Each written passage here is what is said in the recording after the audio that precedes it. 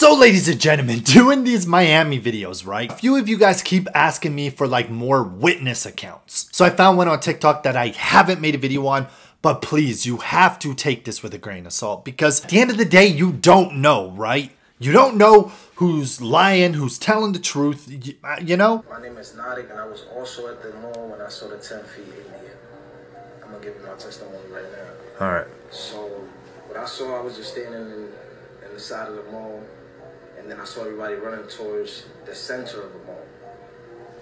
As everybody's running towards the center of the mall, I went to try to take out my phone. But as soon as I got to my phone, I looked up and I see this 10 feet creature just like moving side to side. The images was like cutting in and out. It wasn't clear.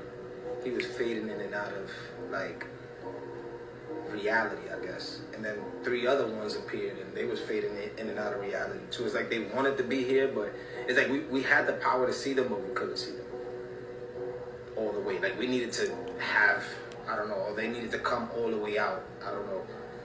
But it was a little shaky. The cops came. It was like 1 million cops out there. It was nasty. And then they asked everybody for their phones right before. The police did?